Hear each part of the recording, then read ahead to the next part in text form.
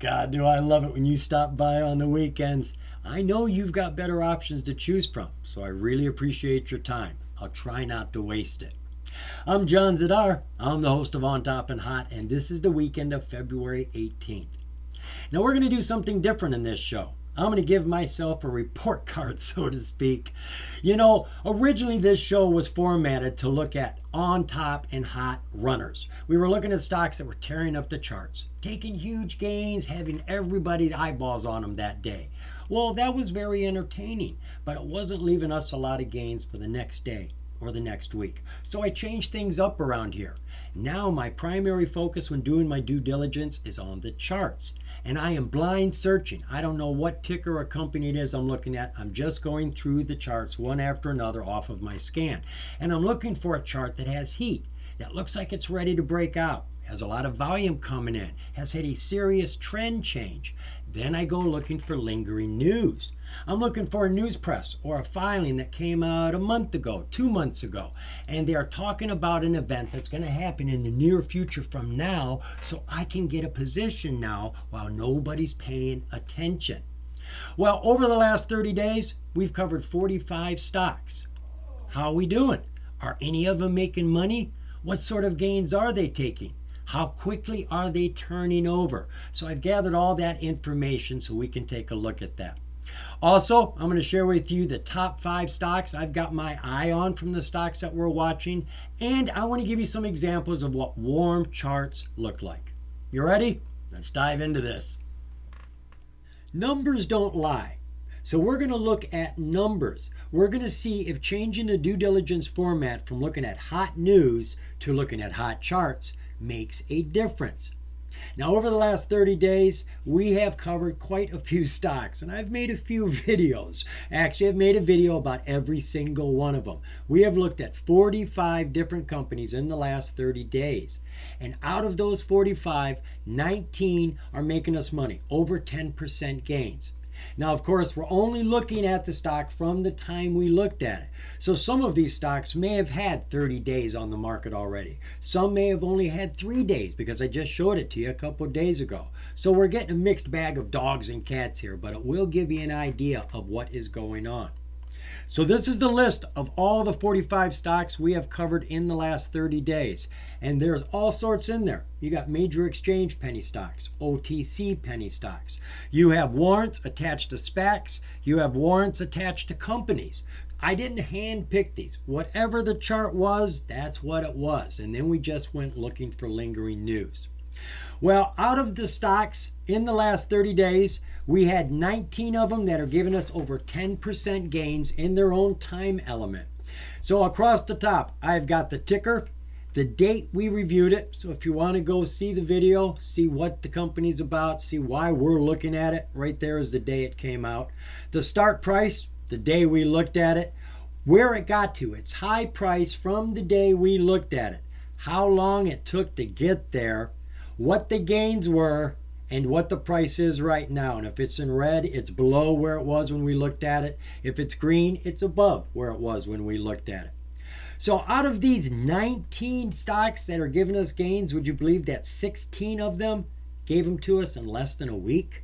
So we were there on time. I like to see that. We got 3 of them here at 10 days, 14 days, and 20 days, which gave us gains. And swing trades, I figure up to 30 days. I mean, you hope for less, but you give it 30 days normally. So we've got 19 stocks within a month that have given us anywhere from 10% to 1,455% gains. But there's a little information to go with that. Now, we don't have time to look at all of these, but I do want to show you a one-day jump. This is WGS. So when you look at these charts, whenever you see that blue line, that is my timeline. That reminds me of when we were here. We were down here at 41 cents. We looked at it. She was coming off of a bounce off of her 200. She had come up over it, had bounced once, and looked like she could do another bounce. We had our crossover. Our 50-day had just crossed over our 200, as you can see right here. So she looked like she had potential of a bounce. Whoa, we got a nice bounce, and it came very, very quickly. One day it hit 70 cents, from 41 cents to 70 cents. Now, it is aftermarket. That can be tricky. If you're not following the markets after 4 o'clock, you could miss something like this. A good trick, you never know when there's going to be a huge bang like that. You just don't know. So if you're at 41 cents and you say to yourself, I'd probably sell if this hit 60 cents. Well, put in an order for half of what you have for 60 cents. And you're thinking to yourself, it's probably not going to go there. It's too high. But throw it in there. You may wake up one morning or in the middle of the day, hear a ding, and you'll go, what was that? Boom! You just made all this profit because a freak jump happened like this, which was very short, but your order was first in the queue when it got there. Ding! You're the guy who got everything up here at the top. Everyone else missed it and said, oh, I wish I would have caught it. Another one we can take a look at is CBDW. January 18th, we looked at it. Look at this, folks. She jumped from 90 cents the day we looked at it to $14 in 2 days. And you're saying, why didn't you toot the horn on that one, John? I didn't hear anything about this. Well, actually, I didn't need to, because the fact of the matter is it's not tradable. I mean, it is, but not for everyday investors. CBDW was spun out by Single Point, which is SING. They did this back in 2021, I think it was, and all the shareholders of Sing got free shares of CBDW. Well, it was maybe a month ago she came onto the market as a pink. She came on at a penny, and I think in 1-2 days, 3 days at the most, she went up to $5. I mean, it was an incredible run, huge gains, and everybody who owned shares, who had got them from the spin out, was trying to sell, and nobody would let them sell. So we did some research and found out the shares are still restricted. They were given as restricted shares. They are still restricted shares, but they put CBDW up on the market. Somebody's getting to trade it, as you can see, and it's really irking the heck out of these investors who are holding shares and are disallowed to trade them. Now, the funny thing is I am quite aware of this company, 1606 Corporation. This is a hemp corporation. They make beverages. They have smokables. I've been reading about this company for a couple years. They're making money. They're making revenues. They have business. They're doing something. It's not a shell company. And it's on the public market, but the public is not allowed to trade it. So this is why I did not share any big information with you, because it's just rubbing salt in your eyes if you own this stock. And I don't want to get you excited if you don't. It's just not for us. They're still restricted right now. Another one of the stocks we can take a look at was DCFC right here. February 14th, we took a look at it. She was $1.47 then. She hit $2.11 in 3 days. That gave us 43% gains, and she is still up at $2.07. So she had come across her 200 and her 50 right here, was sitting upon everything. And right here is when we looked at it. There's our blue line. She graduated off of the major SMAs. She jumped off of the 50 and the 200 and started working away between the 20 and the 9. That's when I thought this is when we need to look at it. She's gotten off of the big ones. Everything looks like it's coming up. And from there she did. We had 1, 2, 3 days of climbing. She got to 212. She is still climbing after market hours, pushing up. And this is picture perfect, folks. You've got a nice wide spread between your 200 and your 50. Then you have a medium spread. Then you have one a little smaller, and that's what you want. You don't want any one of these to get too far spread from the other, because it'll all pull back. Everything is riding nice. I like DCFC. This is one of my favorites. And the last stock we can take a look at was our big gainer that we could get a hold of, CEOS. We looked at it January 1st. She was at 28 cents. She went up to 97 cents in 10 days. You had to have some patience here, but that would have got you 246% gains. She was in a channel here. I made it red. There's the middle of the channel, the bottom, and the top. She was stuck in the middle here, got over the 50% mark and over the 50. And look, she jumped. She got a lot of excitement, a lot of volume. This was our first indication. She did not want to be on the bottom. She's pointing where she wants to go, and the volume showed it. And then she rode her 9. She didn't fall back to the 50, and she was just sitting on her 9 and her 20, the light SMAs that float up. So we looked at it right here, and she took off, and she ran for, what was it, 10 days, and she hit a high here of 97. Now we had a drawback right here. She pulled back. This would have been a tough call. This may have been I want to sell, especially if you're looking at a 5-minute chart or a 1-hour chart. But looking here at the 4-hour chart, you could see she never came below her 9-day SMA. And as long as you stay on top of the 9, you're in position to climb. And everything here still looks like it's in position to climb. And we had a lot of push here at the very last day, Friday. So that's what we got going right now. 42% is not bad. 19 out of 45 stocks is 42%. We've got some good gainers in here. A couple 100%er gains. Bits, W, and these are both warrants right here. I think one is attached to a SPAC, one is not. We got 50% gains here on Plush. Plush is doing well. She is still above, oh, why isn't that red? That should be red. 16 comes under 21, so that one should be red. But here are the stocks that are running, have been running. I'm not saying they are still running, but this is what we've produced over the last 30 days, and I'm going to try to make it better. Looking at warm charts, I think, is better than looking at hot news. And the more charts I look at, the better honed my skill gets at identifying them. All right, now I'm going to share with you my top 5 stocks out of this list right here. What do you think they are? Insta-change. Well, not really. For you, it was instant. For me, it's been almost 24 hours. I started this video yesterday since I got the whole weekend to work on it, and I'm finishing it today, which explains why I look different. It's not magic. Sorry. Looking at the top 5 stocks that I have chosen out of the 45 that we've covered over the last 30 days. Now, what do I mean by the top 5? Do I mean these are the best 5 stocks that we should be investing in? No, I'm not. I don't know what your criteria is. I don't know what your needs are.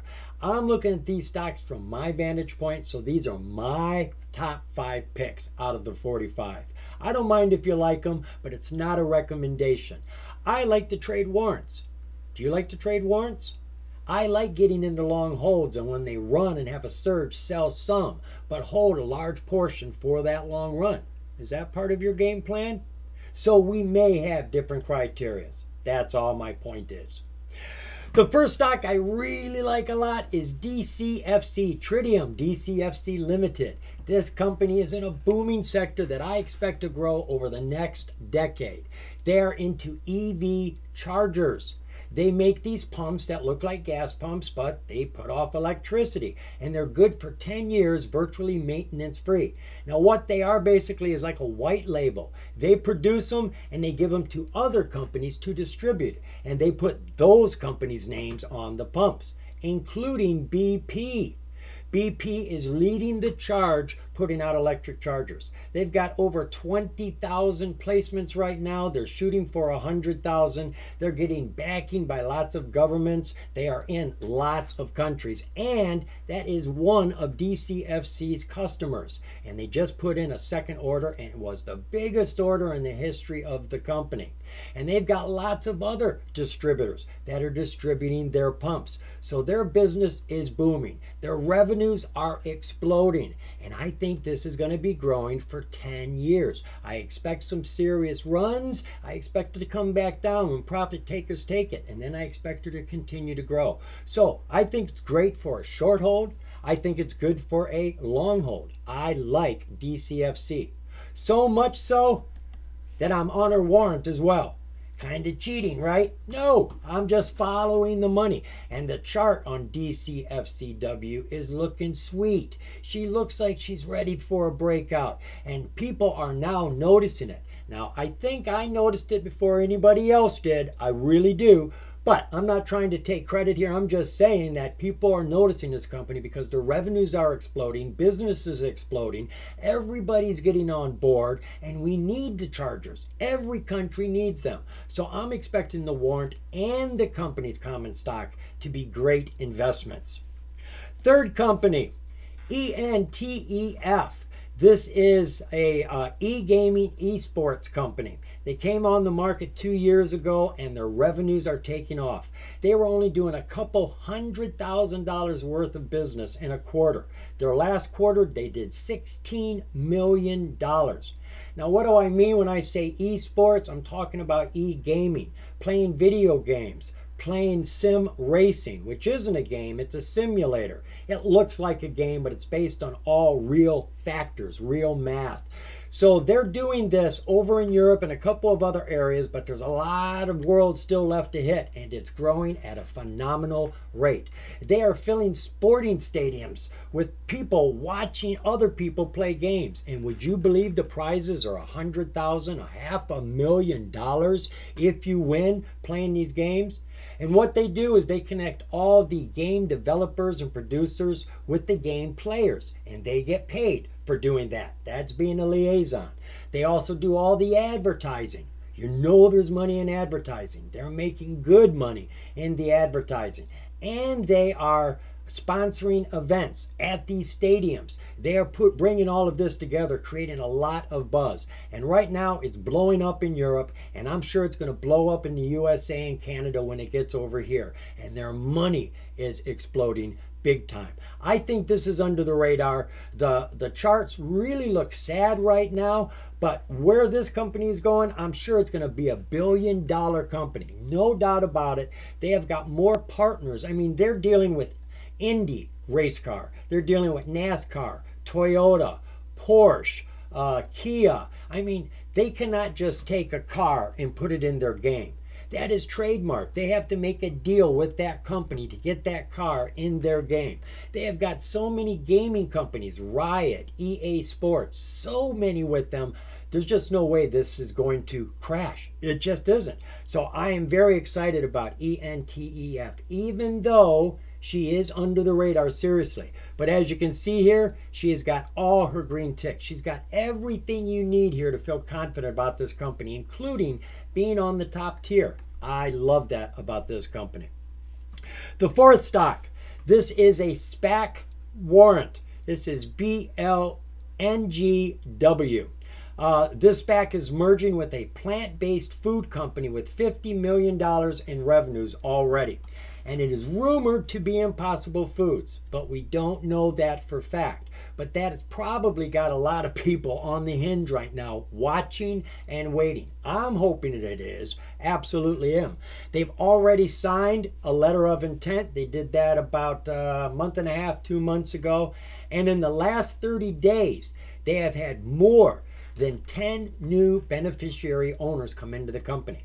That means that they invested enough money, bought enough shares that they are now part owners. There are all these 13 Gs, 13 As, 13 Ds. Every single one of those is when a new partner comes on board. And they've got over 10 of them that have just come on board over the last 30 days. I'm waiting for this deal to have a piece of news or to close, and I'm expecting this warrant to go nuts. The common stock is $10. We're playing the penny stock here at just a little over 10 cents. She had some gains on Friday of about 30%. I think she's warming up, folks. You're not going to want to miss this one. And just so you all know, I do own this one already. Last stock. This is an interesting one, folks. I've picked this one for a very particular reason. This is GLYC, ticker GLYC. Currently, they just got news. They got the thumbs up to complete their phase 3 drug trial for acute myeloid leukemia. It is looking really good. Phase 3. This is third base coming to home plate. This is when the money starts coming in. Lots of people are excited when they get through phase 1, phase 2. But finishing phase 3 is when you get on the market and start making revenues. That is the big deal. Not to mention, it is a cancer drug. Then they announced a public offering of 11 million shares. Now they've got something like 55 million shares outstanding. So to put another 11 million out there means they're diluting all the shareholders' value by 20%. 11 divided into 51 comes out to 1/5. That's 20% dilution. Well, the stock fell 60% when they found out. 60% it fell with 20% dilution. That means there is 40% gains to be made on this. She fell from $4.16 down to $1.25. And then just a couple days later, a new price target came out for the stock of $8. Currently at $1.88, she had a little bit of bump on Friday. But from her fall of $1.25, she's already up to $1.88. She should go back up to 3 something just for that 40% return, because it was an overreaction. The stock fell way too far. 20% dilution did not deserve a 60% fall. And I'm expecting it to come back. And now with an $8 price target, you've got somebody pulling the rope to actually pull it maybe even higher than $4. Now, honestly, I can't remember who it was that gave that price target. It matters. If E.F. Hutton says it, you can almost expect the stock to run to near $8. But if Tom Diddley D gave it, probably isn't going to do anything. So I'm not real sure. But in either case, it was an overreaction. It dropped way too far on what is going on. So they put 11 million shares on the market. It's not that bad. They're in phase 3 with this leukemia drug, and it's about ready to pass. Everything looks great. Why would you dump your stock at such a loss? So I think getting in now could be a very opportune time to make some strong gains just in recovery, and maybe even reaching for that price target. All right, those are the 5 stocks I like. There are other stocks to consider, but I got to save some DD for you. All right, without changing my clothes or hairstyle, let's go take a look at what warm charts are. We're going to go through this not too long, but I want you to get an idea of what it is I do so that you can do it too. What we're going to take a look at now, you can do pretty much on any trading platform. However, if you do have Thinkorswim and you like what I'm doing and how I'm doing it, I've got it all set up a special way, and I don't have time to show you how I did that right now. But I did make a video that shows you all the things that I'm going to be sharing with you now and how I set it up so that you can make your research easy and fluid too. So what I normally do, folks, is I come over here and I get myself a scan. That's the first thing I do, and you can use whatever scan you want. My favorite scan is to use a 001 to $3. And I put it in percentage change, so I have my largest gainers at the top. Then I scroll down to about 10%. Right there, that's good, 9.43%. And I look at that chart. Now over here, I've got a quick chart set up, and I can see that. Now, of course, my big head isn't down here in this area, so I can see everything. But this is what I would do. I would set it up on a 4-hour chart, and I would click each one of these 2s. I've got a yellow 2 I put here, explained in that video I just showed you. And I just come down and I click each one, and I glance at each chart. That's a warm chart. We had a big come up, come down, looks like she could bounce. This one looks like a warm chart. It's come over the 200 and it looks like it's ready to climb. This is how I would do it. And I just go downhill from my 10% and I just keep looking at charts. However, there's another warm chart. AAGH, look at that. That's just about ready to break out. So what I've done is I've turned my scan into a watch list. I'm going to close this quick chart. I'm going to open up my watch list, and I am going to go find, what did I call this one? Oh, this is 001 to $3. All right, that is this list. This list has now been transferred over here. Now, there's a couple benefits. When I'm over here, I have to use my mouse and that little purple arrow and get on top of each 2. Got to get on each one and click my mouse. Got to do it that way. And I only got a little tiny chart over here. Of course, I could make that bigger, but I can do this too. Now, I can click on any one of these I want. Now, I was down here at 9. Let's see, where was that? BMC? No, it was somewhere around here. Oh, we were up at 9%. Right there, right there. Hold on, I'm looking for that hot chart. Right, we saw that one. There was the bounce and AHHH right there. So now, here's the advantages. I have got my list over here, and I do not need to use my mouse. You can't see my mouse, can you? I don't have to use this. Now, if you're on your phone, you never use a mouse, but I don't have to use this now. I can actually use my keyboard, and I can just use my arrows and go down. Now, this is what you want because I'm glancing at these charts right now. I'm looking for ones that have heat. Now, we had seen a couple right there. So I find a stock that has heat. What makes this have heat? Well, obviously you can see she's been flat on this 50-day SMA, bounced off of a low. That can always be an exciting event. See if things change after the low bubble. Hit a low bubble, came back up to the 50, and voila, we got change. She is now pushing off of her 50, climbing right to the 200. She gets above that 200, she's ready to rip. Look at our technicals. We've got this PPO screaming up and our ADX going down. This is trend continuation. It tells me as long as this direction of the line doesn't change, the direction of my trend doesn't change. Doesn't matter if it's going up or down. And when you see this spreading apart, that blue line going up, the red line of the ADX going down, 100% guaranteed your price is climbing. So as long as you see the V being built more and more and more, the price will continue to climb. All of our technicals are strong here. So that is what I do. And I just go down, down, down. Now there was another one right before that.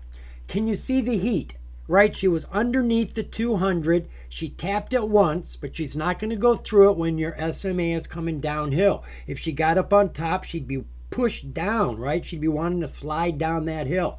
She came down to a low bubble. We're looking for a change. Does something change after that low bubble? Heck yeah. Look at this. It went rip and tip. Jumped through that 50-day, which it was having a hard time getting through before. Just tore it up, ripped right through her 200 and is now bouncing across there. And doesn't it look like it's ready to take off right now? This looks like a hot chart. You got lots of volume in the picture. Technicals are strong. Everything is pushing up. Don't worry if this isn't going downhill. That's just one of the patterns. As long as this is going up, you're a winner. You're a winner. And this looks like a winning stock. So we've got a hot chart. What I do now is I take that ticker BCHG and I go look it up. I go over to the OTC markets. They've got all the news. They've got all the filings. Most of it anyways. Saves me a lot of time. And I check out their filings. I check out their news presses. Not today's, not yesterday's. I mean, I'll look at them. But what I'm looking for is something a little older. A month or 2 months ago that says we're closing this deal at the end of February, or we're looking to make an acquisition at the end of February. Well, here it is in the third week of February. Perfect timing. Nobody's paying attention to it, or maybe it is. We see it's getting warm. It's getting hot. Now might be a time to get in before it takes off. Now this is the sad part. Just because you find a hot chart doesn't mean you're going to find any lingering news. There's many charts I find that look good. I go over, there is no news presses. There are no filings. I start digging deeper. I really want a match to light this bad boy because it looks hot. And if you can't find anything, I pass on it. Now, you could put it on your watch list. The chart is set up, and if something did come out tomorrow, whoo-hoo, this bad boy would take off. So you could put that in your watch list. It doesn't cost you anything to do that. However, when I'm doing a search to talk to you about stocks, I don't have time to build every single stock I see. So I look for those stocks that have a warm chart and have lingering news. Now, I've got a few examples here I want to share with you.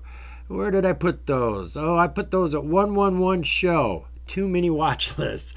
All right, these are ones I just grabbed up. I was just going through and I just snagged them up.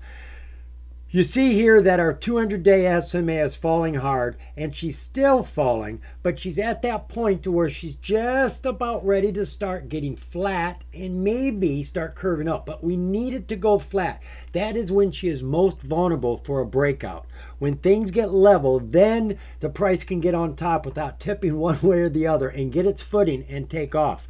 We've seen it tried to get through hard, real hard, while the SMA was falling. She fell down here and she has broke it a second time. The SMA's there. It's tapping on it. Our technicals are strong. We've got everything looking like it's ready to start climbing. So it is a warm chart. I'm not saying this one's hot, but it's a warm chart. Volume is a little weak, but it's not going to hurt me to go check it out. See if there's a catalyst. See if there's a filing, something that's going to happen sometime soon here. That would be one of them I would look at. This is CURIW. It's a warrant. We are looking at 4-hour charts here. This one is set up, isn't it? 200 was way too far away from the price to be able to do anything. Hit a low bubble here. She's been climbing ever since. 200's getting closer. Price is climbing. They're closing in on each other. It's looking like an imminent collision. All of our technicals are looking pretty good and strong. So right now, this looks like we should be keeping our eye on it. The only problem, again, we have no volume here. I love to see volume. Volume gives you a big insight to how many people are looking at it. This could have just been one person pushing it. We don't know.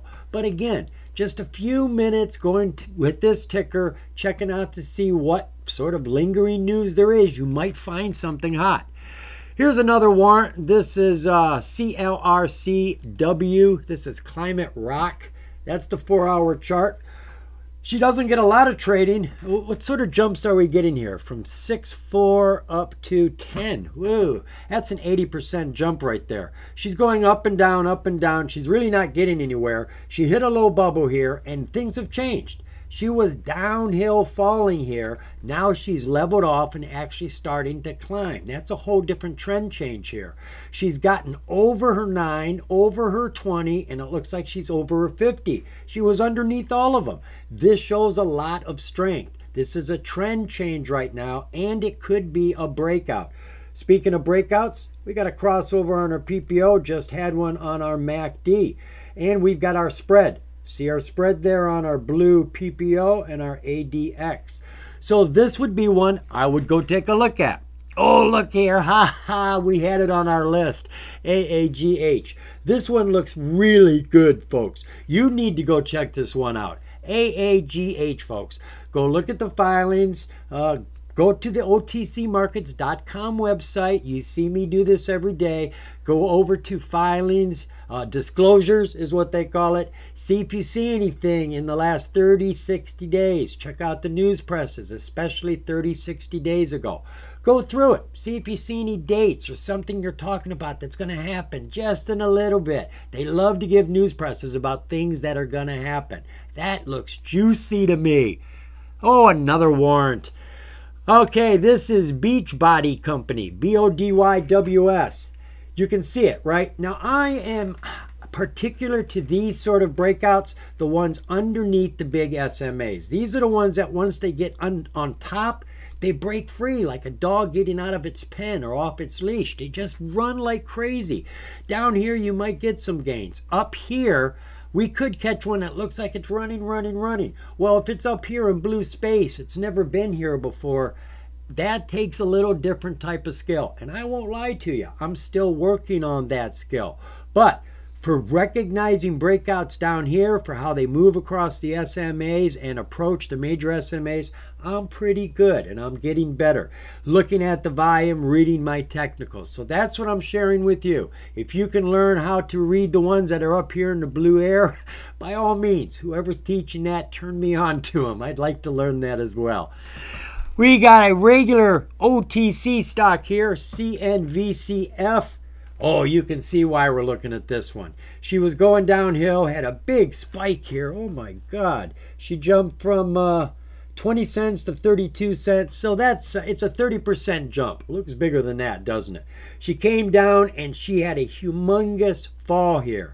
And now she's in recovery. She could easily come back to where she fell from, 21, 22 cents. And right now she's at 19 cents. And I'm sure that's what everyone expects. You got a lot of volume here. Our technicals have turned, right? Our red and our blue are separating. We've had a crossover on our MACD. Our RSI is starting to climb. That's what we are considering. This must be a recovery. Now, maybe they had dilution. It was overkill. I love to see these. People come out with financials and they miss their projected revenues by 1%. 1%. And the bloody stock falls 40%. Overkill. Get in there. People sold on something stupid. You can buy it cheap and then ride it back up to where it belongs. All right, so it maybe deserved a little drop, but not that much. So this would be one. I'd go find out why it fell on this day and see if it's serious enough to condone this sort of drop. And is it probably going to come back up? The last one I got here for us is AIM. AIM. This is AIM Immunotech. God, I shouldn't have even tried. Oh, look at these bounces. So we've got lots of bounces in here. And bounces can make you money. If you find a stock that's doing this all the time, just hang with it. Hang with it for a month and see if you can start to read it. Are they every single morning? Is that when they're bouncing? Let's see if they actually show here. That one was in the morning. That one was in the afternoon. No, she's all over the place. Wow, look at that bounce. She went from 36 cents up to 65 cents. That's almost 100% at that price level. Let's back this out and get that full picture. So why does this one look hot to me? It's already broke out. We would have probably liked to have looked at it right here, right? So she would have broke out from this 45 cents, hit a high of 89 cents. There's a 100% run right there. She's come back down, and I want to grab my Fibonacci.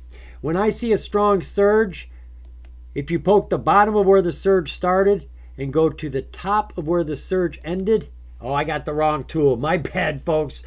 Let me get this right for us. There we go. All right. You poke the bottom of the surge and go to the top of the surge. Right there. What I'm looking for is 50%. I want to see the price stay over 50%, and we're under it.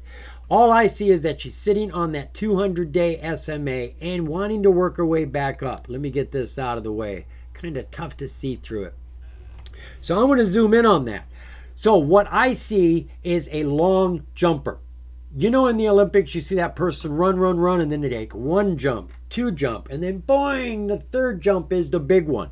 That's what I'm seeing here. We had the big jump up to the 200 SMA, one jump, two jump. She's coming back up underneath. I know she's underneath right now, but that's what happens a lot of times when she's arguing with this, and then all of a sudden she would just lurch. So it's not a perfect setup, but when you see multiple bounces on top of the 200 after getting up on top of it, she worked hard and furious to get up there.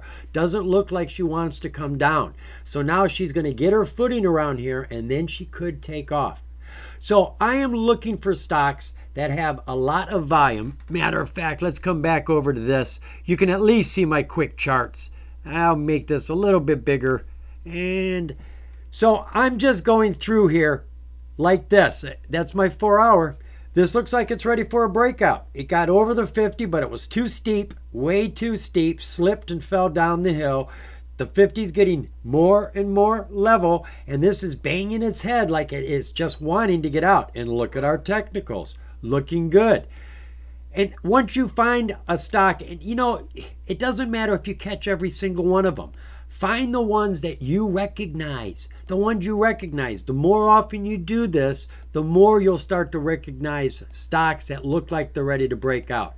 And when you see one, just go check out the news, check out the filings, and then build yourself a list. And if you see volume come in the next day on your list, when you see volume come in, jump over there. You may want to get all of it. If it's going to be a run, you may want to grab your whole entire position. But if you think it's going to run for a while, it's a slow growth, it's not surging, get some of it right now and pick up some later. Maybe it dips and you get a better price. You never know. So that's how I do my hunting, folks. I go through my scan one chart at a time, just glancing at them. And don't worry about it. Don't try to force one to fit. This one, you know, it's getting close. It's had some heavy bounces off the 50 coming up to the 200.